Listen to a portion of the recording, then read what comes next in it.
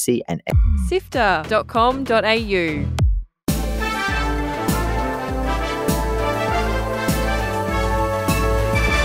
Hi, I'm Kyle Paletto. And I'm Fiona Bartholomaeus. Welcome to Walkthrough, Sifter's weekly recap on the biggest news in video games. This week, Microsoft has a big win and a big fail for its Activision purchase.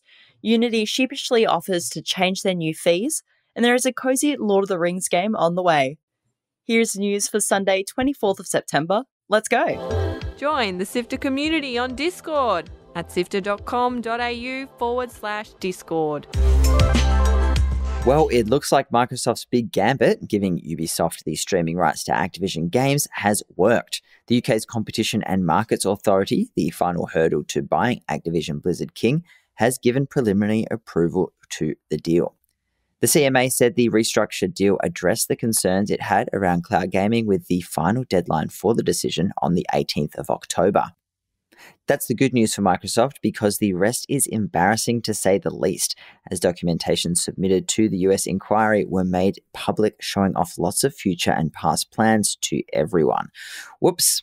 Documents submitted to the US Federal Trade Commission weren't properly secured according to the court, which means new consoles, controllers, games, and more were made public. CEO Phil Spencer has said publicly that the PS5 version of The Elder Scrolls 6 was still being discussed, but those leaked documents revealed that Sony players are out of luck when the game releases around 2026.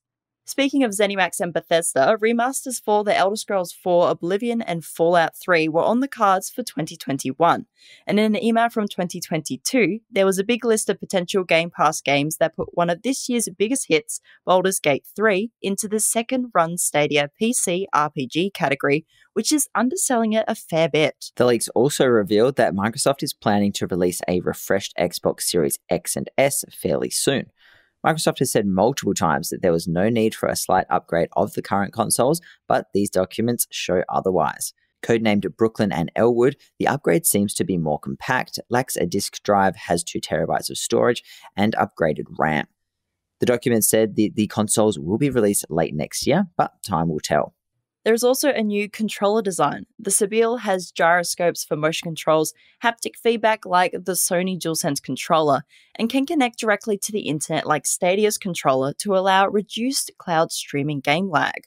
The next-gen Xbox console is scheduled for 2028, with development kits likely to launch in 2027, and Microsoft may even release a handheld device dedicated to cloud games. One of the most interesting things that came from this, in my opinion, was the very casual email from Spencer talking about wanting to acquire Nintendo, how they may go about it, but also outlining some of the roadblocks on the potential merger. Spencer has since said those emails were just background discussions and the information in them is pretty out of date, but it's interesting to see what was being discussed.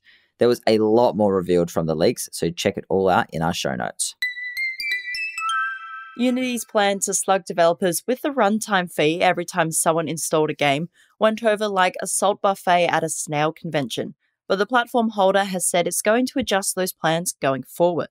Early on Saturday Australian time, Mark Whitten from Unity apologised for the proposed changes, walking back the retrospective runtime fee charges, excluding them entirely from people who use the free plan, and raised the revenue threshold to $200,000 on that free plan before you need to pay anything. The fee is still there though, and if you upgrade to a newer version of Unity, you're locked in, but it's either a 2.5% royalty or the 20-cent runtime fee, whatever ends up less.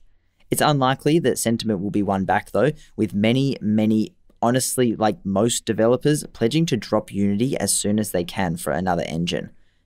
It's kind of vague on how this will affect small developers versus bigger players, but it's fair to say a lot of people aren't waiting around for Unity, actively exploring other options. According to a statement, Terraria developers Relogic have come out swinging for the alternative platforms, donating $200,000 to open source engines Godot and FNA, calling out the flippant way trust was cast aside to squeeze more profits. Each engine gets $100,000 plus $1,000 per month, with Relogic saying the time is now to get behind alternative platforms. And the coolest thing, Terraria doesn't even run on Unity, except for a few components on mobile and console. So this is just about principle for Relogic. Hey, guess what? Ubisoft is making The Division 3. That's probably not a massive surprise for you, but the post-pandemic looter shooter was announced in a press release rather than a splashy reveal. Julian Garrity, who is currently the creative director of Star Wars Outlaws, will become the executive producer on the Division series going forward, though will stick with Star Wars until that game ships through. Massive Entertainment, who are finishing up on Avatar Frontiers of Pandora, will develop the third game in the popular series, which has a player base of over 40 million. And finally, Weta Workshop is doing what they know best and inviting you back into the Hobbiton with Tales of the Shire. They're teaming up with Private Division for a cozy Lord of the Rings experience. Not much detail around this one just yet, but you better believe there will be a second breakfast, and I can officially confirm 11sies, though keep listening to Walkthrough where we'll confirm if luncheon is included. That's it for the big headlines. Here's what's coming out over the next week. Out on the 26th is the CYBERPUNK 2077 DLC Phantom Liberty. Players will get to explore the new district of Dogtown and play through a bunch of fresh quests, gigs, and boss battles. There's also over 100 new items, and the level cap has been raised to 60. Grab this paid DLC for PC and current-gen Microsoft and Sony consoles this Tuesday. Sadly, it won't be available for Xbox One and PlayStation 4 players. El Paso Elsewhere is the next game from indie devs Strange Scaffold. It's a horror third-person shooter where you slow dive blasting guns at werewolves, fallen angels, and other spooky things. This will be a bit of a cult hit, I reckon. Find it on PC and Xbox from the 26th. PALEO Pines is also out on the 26th. It's a farming sim with super cute dinos, and you get to ride around on a Parasaurolophus. And hey, you don't need to worry about setting up a dairy on the farm for dinos, so that's one less thing to micromanage.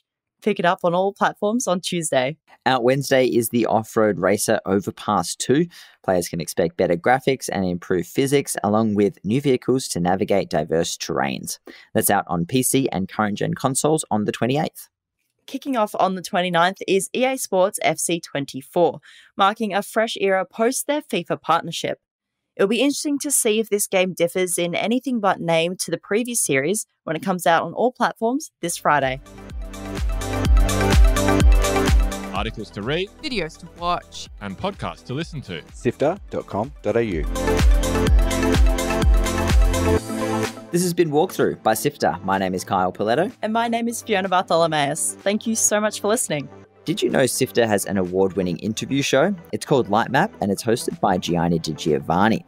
We've interviewed the developers behind Cult of the Lamb, Broken Roads, Hollow Knight, and more. Find Lightmap in your podcast players now. Just search for Sifter Lightmap or watch our videos on Sifter's YouTube channel.